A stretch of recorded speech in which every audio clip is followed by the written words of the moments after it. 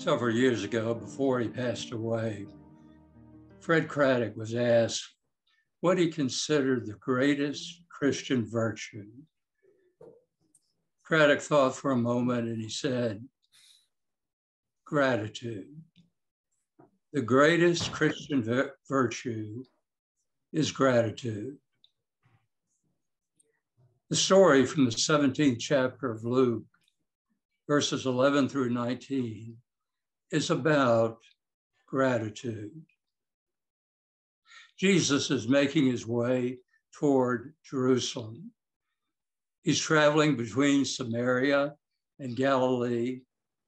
He stops in a small village, and there are 10 men who have leprosy. Lord, have mercy on us, they say. And Jesus heals them of their leprosy. I want you to go to the priest and show them that you are healed. But even before they got to the chief priest of the Jews, these men were healed. Leprosy, not only something that was a physical disease, but also something that kept the person isolated. Can you imagine these 10 men in a group of people having to shout to the others who pass by, stay away from us, because we have a disease that may be contagious? Not only were they physically sick, but maybe even more important,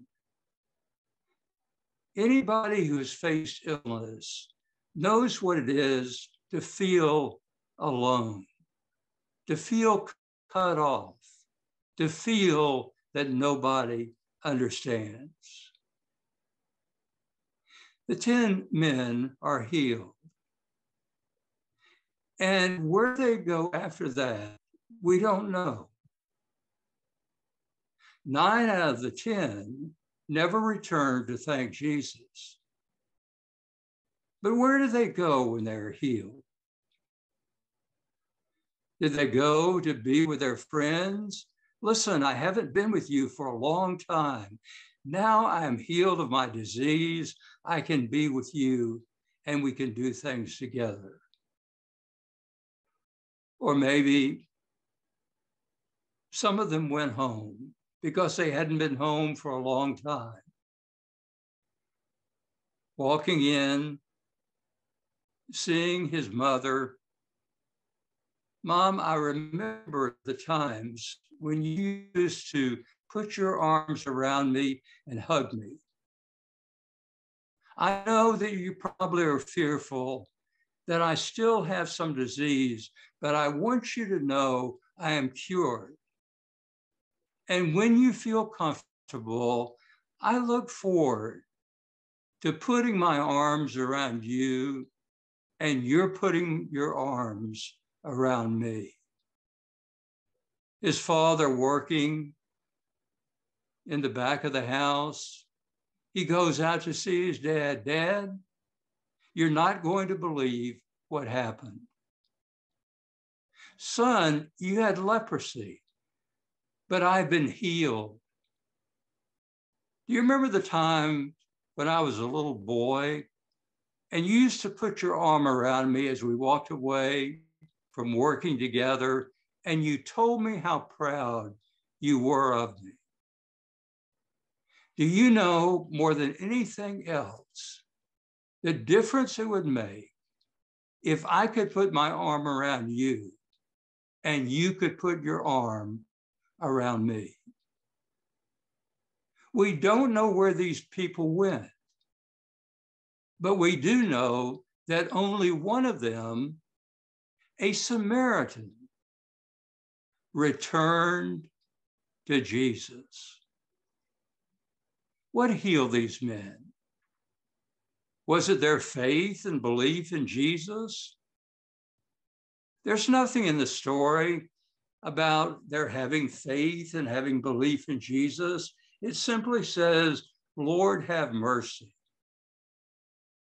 Mercy is that gift of God for all of us, regardless of whether we're in the church, regardless of whether people are in our circle of friends, regardless of what we may believe. There is a mercy of God that sees all of God's creation as God's children.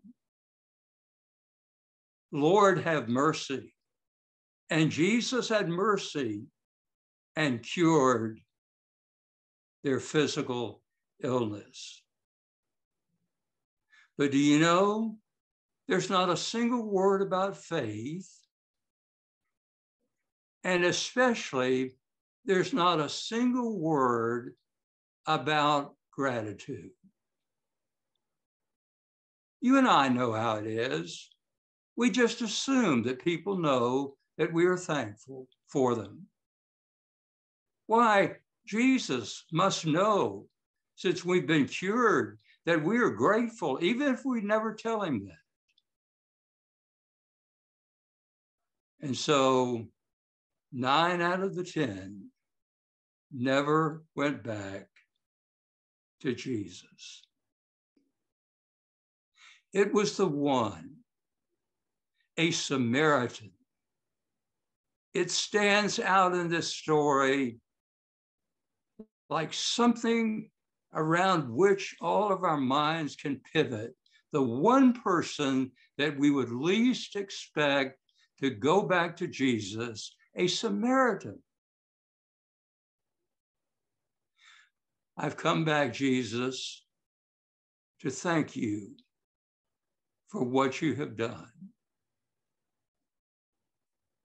And Jesus says, where are the others that I healed? Do you know, I believe there is a deep sense of pain in Jesus' life that people to whom he had given the gift of healing never returned to say thanks. Where are the other 9? He said. And there's almost a plaintive cry in his voice. He looks at the one who's returned and he says, I want you to know your faith has now made you whole. Your faith in the old translations has saved you. It has taken the brokenness, not just on the outside of your life, but the brokenness on the inside of your life. You now, by faith,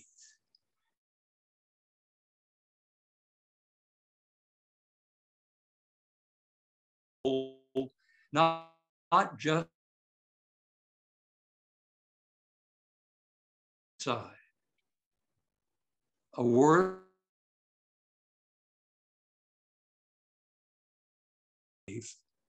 is changed.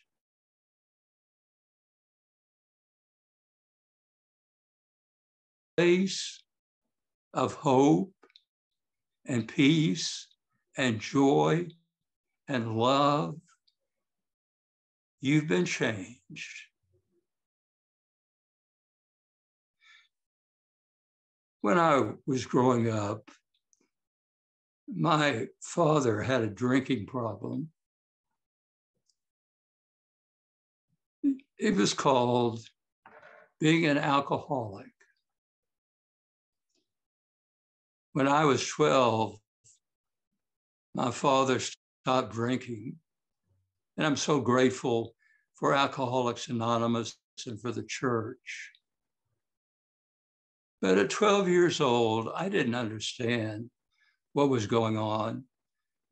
I didn't understand what was running in the deepest places of his life. I thought it was weakness. Later, when I went to seminary, and I began to work with some alcoholic men in a unit at a hospital, and I worked with their families and with their children, I began to see this is not weakness, it's a sickness.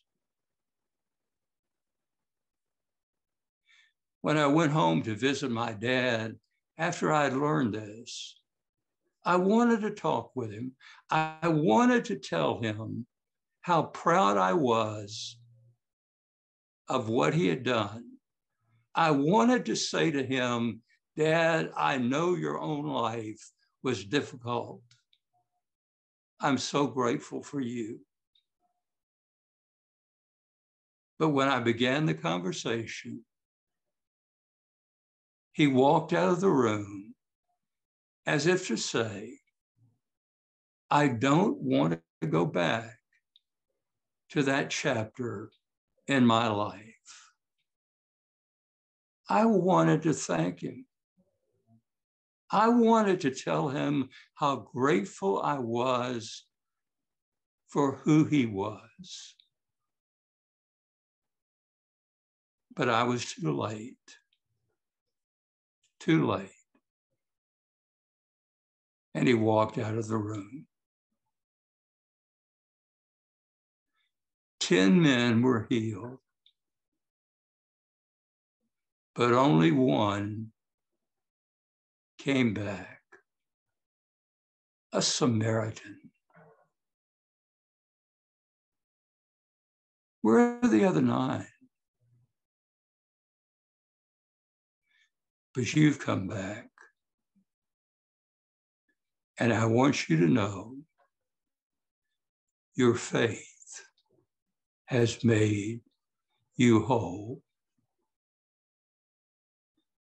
Holding on to hope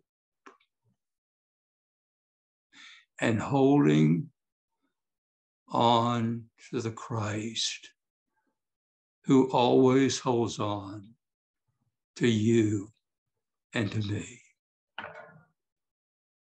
Amen.